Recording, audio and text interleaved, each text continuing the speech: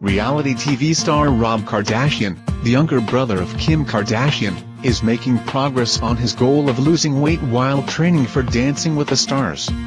Rob did a great job last week on Dancing with the Stars. He was really feeling the dance. I think it gave him some confidence with the judges. And he was really happy, especially when Carrie told him he was better than his sister. It's just nice to hear positive feedback, especially for Rob. He does have his insecurities and he does have low self-confidence. I think it really pushed him to do even better this week. Rob's also become more and more competitive. No one wants to get a bad score on Monday night, and the only way to avoid that is to really work hard.